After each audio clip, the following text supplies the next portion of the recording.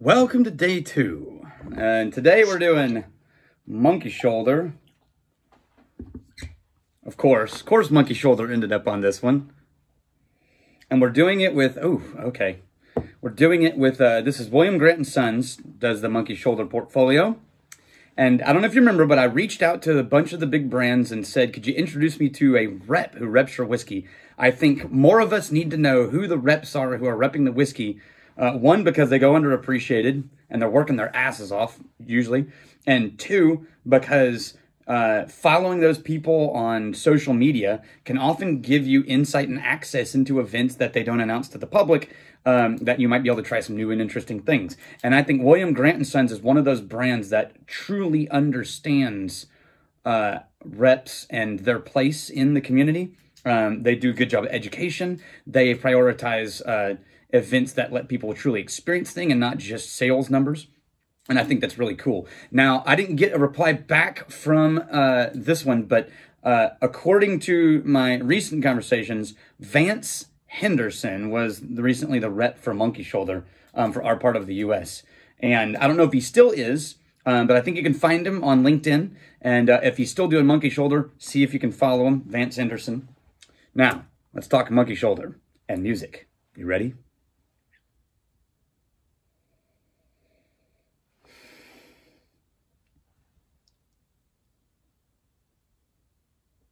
Now, see, immediately I get that malty, musty, grain-heavy, slightly, I don't know if you know this, but in the new make of all pure malt whiskey, of 100% malt, there's often this sort of sickly, sweet, musty note, almost a funk. It leans to sour, but doesn't quite achieve truly sour unless something's wrong. And this one has all of that, but it's got this kernel of honey that goes right through the middle. And it's very sweet, but it's malt, musty, heavy. This is...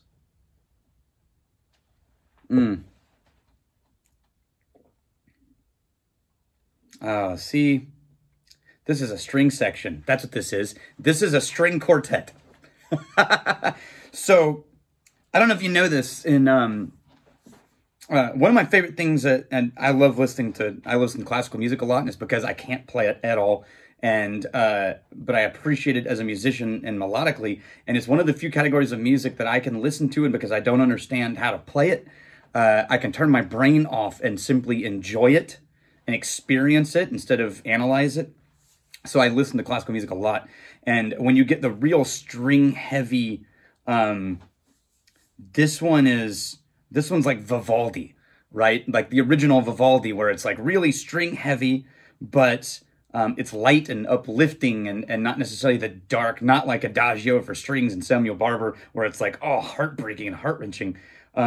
It's this beautiful string section, heavy mids, slight lows, but the lowest you get is cello, and you don't get some really high. The highest you get is a violin, which is not really high, even though it has high notes. It's still this like mellow middle note. And that's what I get with the Monkey Shoulder. It exists almost entirely in the mid-range. No huge lows and no big highs.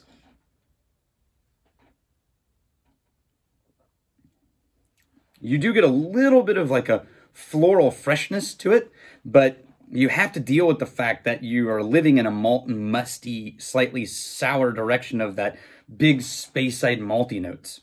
And if you're not a fan of that, then you're not going to dig Monkey Shoulder. I've heard some people say there's a sour note to it. Most of those people I've heard say that prefer bourbons. And so I totally agree that you're going to find that dominant if you're not used to it in a malt. But I just think Monkey Shoulder is an easy drinker, and I know we talk about it maybe too much, but there's a reason it keeps showing up on every list.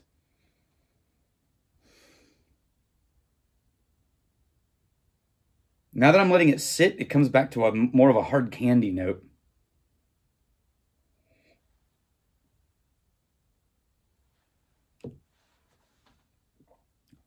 Now I'm using this whole Advent calendar.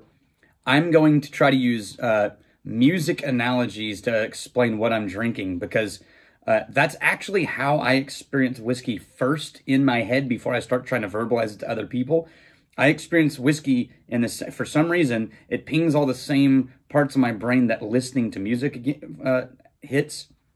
And so my first experience with a whiskey, my brain defaults to music language. And I'm going to say this a couple of times so that after the first 3 or 4 episodes, you'll know why I keep doing this. But if you're new to the Advent, I'm using music because that's how my brain processes this first. And then I always have to translate it to whiskey words as I've built my palate up with that.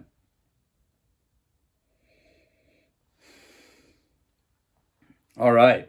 Now, the goal with these is to keep them short and sweet, to kind of enjoy a little moment together, just a little sip of whiskey as we continue through the month of December and head towards Christmas or Festivus. Happy Festivus for the rest of us. And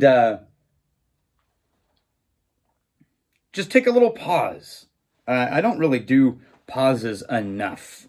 As those around me can attest, I'm very bad at taking a break instead of trying to get things accomplished anytime I'm not moving. I feel slightly like I should be doing something.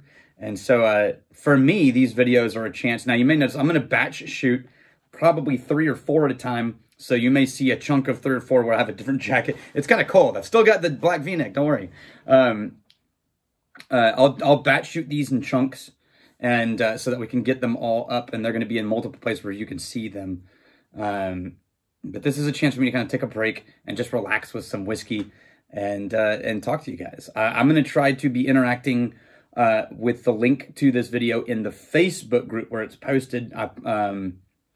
I probably won't interact as much with the Reddit links or Instagram, but I'll try to interact with the YouTube comments and with the Facebook posts. So that's day 2 of the Whiskey Tribe sourced Advent Calendar, where the Whiskey Tribe itself created a list of whiskeys that we then ordered into our own Advent Calendar, easily accessible whiskeys. Until tomorrow, Merry Crazy, say this side of legal, and may you return before we have time to miss you. Cheers.